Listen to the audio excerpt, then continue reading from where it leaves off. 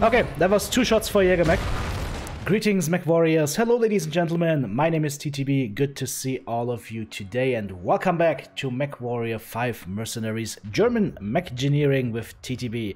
Now today, guys, we're going to revisit the Annihilator. In the beta, we did the Dakkalord 5000, but with this little boy here, with the Bolt Thrower 40k, I think we have really built a machine capable of untold destruction and mayhem. Let's talk about its features, shall we? Well, in terms of armaments, we are running quad LB10X Solid Slugs and quad medium lasers, so you will have to have 4 lost tech weapons in this. The medium lasers, they are a dime a dozen, you can easily get them, but the LB10X Solid Slugs, they will take a little bit more time to collect. You have to wait till you get to the like level 12 upwards zones, and a little bit later in the timeline, so 30 plus maybe, to get your hands on those reliably, but you might get them in quests that you do, high reward quests. Now, as I said, we have 4 LB10 Solid Slugs. These things in total do 40 damage per shot altogether, and they have a rate of fire of about, well, 1 shot every 2 seconds, 2.5 seconds. The range is 540, but of course it extends beyond that, so it's really nice range. Good projectile speed, 800 meters per second, and just an amazing weapon to use, especially since it just generates 1.5 heat over the 3 heat from the AC-10, so half the heat of an AC-10. We have 2 double heat sinks, 1 on the right torso, 1 on the left torso, and the rest is literally just our medium lasers here, 4 apiece, 1 in each arm and 2 in the center torso, plus ammo. How much ammo? 1, 2, 3, 4, 5, 6, 7, 8, 9 tons of ammo, because we need to be ready to shoot the enemy as much as possible. We're going to do a 400 difficulty, 400 ton, 100 difficulty mission, so max everything. The AI pilots will consist of a Cyclops. This one is going to be a Sleipnir. We've got a Kraken Atlas, and we've got the heavy metal Highlander. So, you know, a little bit of fun in here. Some less than less known mechs or less seen mechs, because they're very expensive if you want to try to get them in your single player campaign. Are attempting to withdraw from this area and need us to screen their retreat. So let's get in here and let's start with our customary mission Warzone as always. Let's make sure our weapons are all properly configured. Let's go ahead, get our medium lasers set up. Hopefully Rihanna will go ahead and shut up now. And also gonna use the arm medium lasers here as a 3rd weapon group. Okay, that should be fine. Yep, we're all set. Let's get to working. So 540 is our range. The LB10 slugs are ready and waiting, and there are some targets coming in at 1100 meters. Let's get our guys to move over here. And we will, of course, slowly move towards the target as well. As you can see with the Annihilator, the main Achilles heel is the slow speed, but it makes up for it with the sheer firepower. Observe. Couldn't have planned this better. That was actually a big miss. Okay, let's try this again. Yep, that was a hit. Now he's in range with the medium lasers. We're gonna switch on over to the assassin because he's fresh. That's 1 shot and the leg is gone and he's dead. That didn't last long. Okay. So, so far we fired 2 times. I need to start shooting more and talk less apparently. But we're missing a target here. It's hiding somewhere. I just can't find it right now. Target. Hello. Hello. The AI doesn't seem to know where the target is. Oh, there's a red blip. Oh no. It's a single javelin. He seems to be lost or something. Maybe I can tell my guys to attack him or something. Also, the Sleipnir has taken some damage already, but not that much. Got shot in the back once. Okay. So, apparently the AI glitched out or something over there, so we might have to walk over there in order to be able to shoot him. There's our glitched pilot, 800 meters. Let's see if we can hit him. Boom! So as you can see, guys, the weapon is easily usable at 800 or 900 meters still.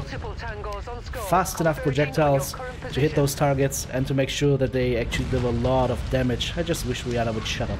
So let's see, where is the enemy dropship coming in? Is it coming in here? Oh, that's because I'm getting shot by something.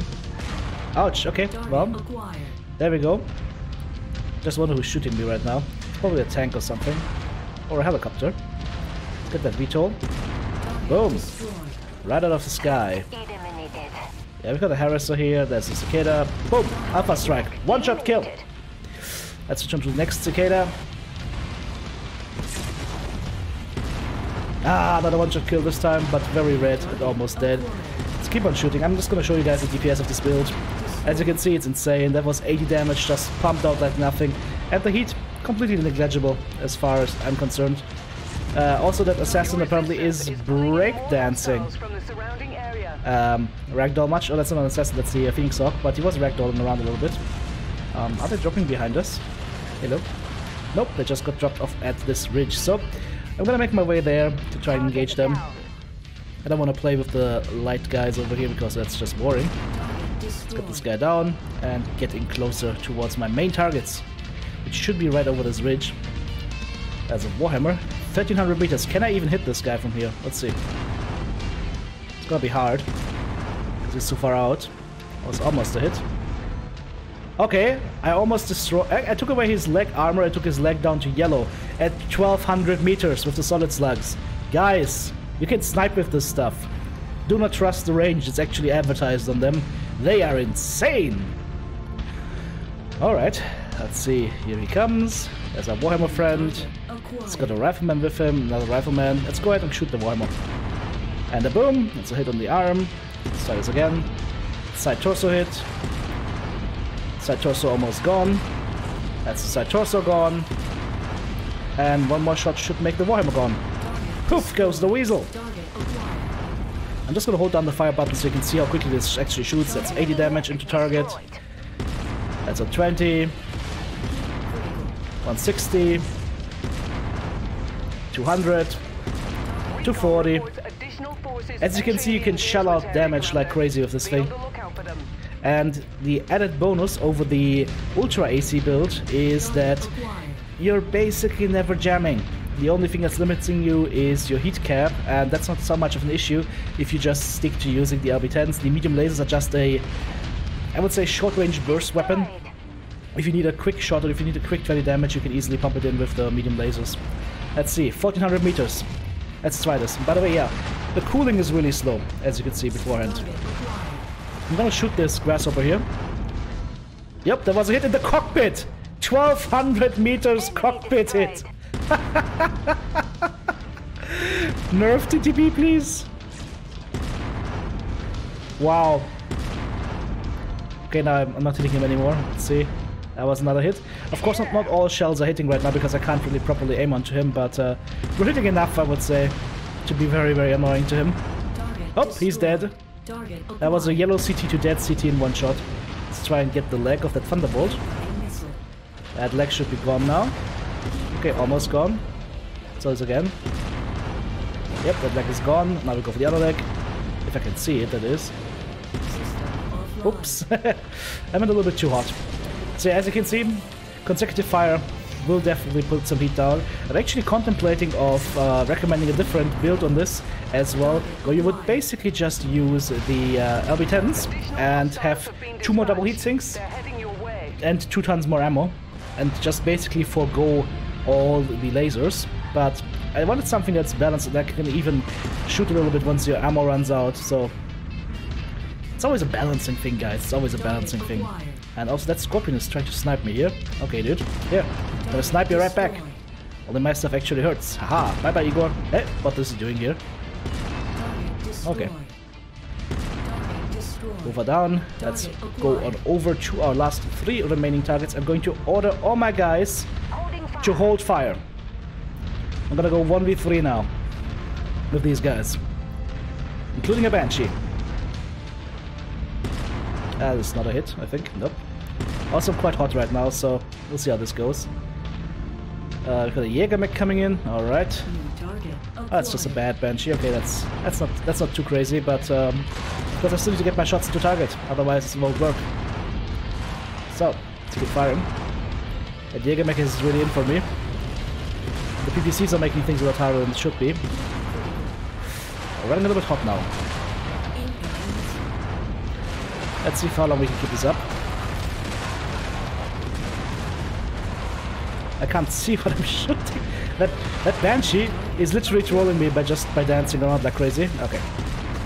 Let's try and get the Jäger mech here. Okay, that was 2 shots for Jäger mech. Alright.